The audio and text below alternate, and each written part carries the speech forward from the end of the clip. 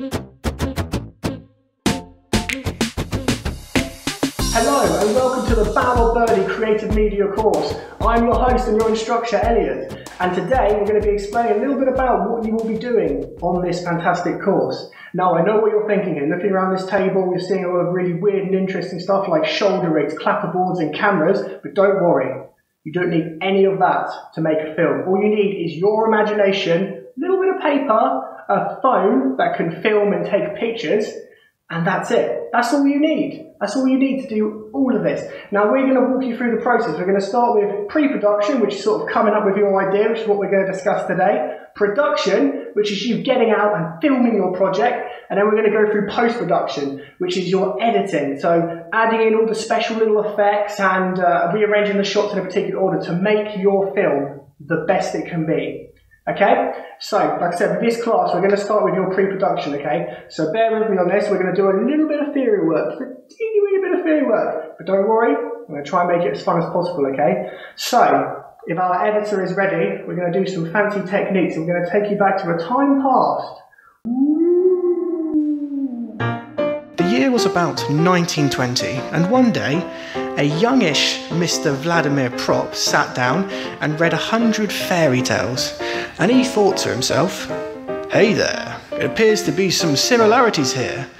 I could write a character manual and sell it and make lots of money."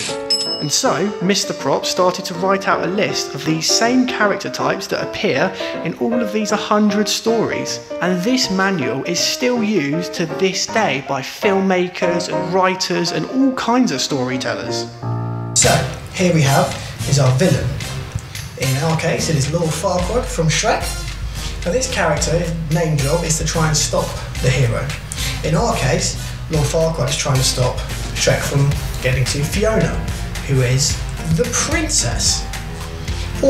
Now in some stories you can have a prince or a princess, but in our case with Shrek it is a princess. They are the prize for the hero or the romantic love interest, all gooey and all that. Yuck. So after that we have the dispatcher. Now this character's job is to send the hero on their journey or their quest, okay? It's a bit of a weird one now because guess who the dispatcher is in Shrek? Did you guess right? Yeah, it is Lord Farquaad, who is also the villain. Interesting twist. I didn't see it coming, I bet you didn't.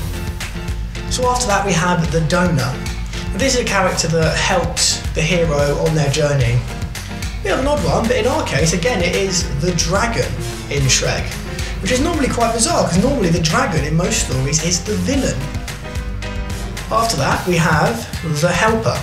Now the helper is actually just someone who helps the hero. In our case, it is Shrek's best friend, Donkey.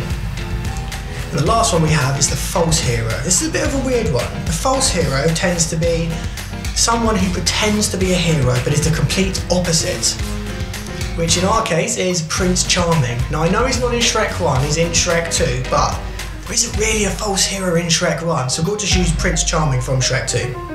Okay, now you've got your characters written down, you've got your little types of characters ready, you need to think about what is my story, okay?